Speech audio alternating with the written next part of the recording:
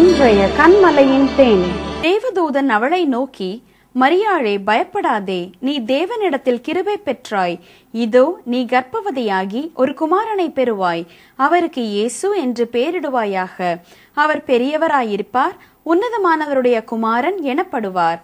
கர்த்தராகிய தேவன் அவருடைய பிதாவாகிய தாவீதின் சிங்காசனத்தை அவருக்கு கொடுப்பார். அவர் யாக்கோபின் குடும்பத்தாரை என்றென்றைக்கும் அரசாளுவார். அவருடைய ராஜ்யத்துக்கு முடிவிராது என்றான். லூக்கா 1:30-33 வரை. Today's honey of the rock.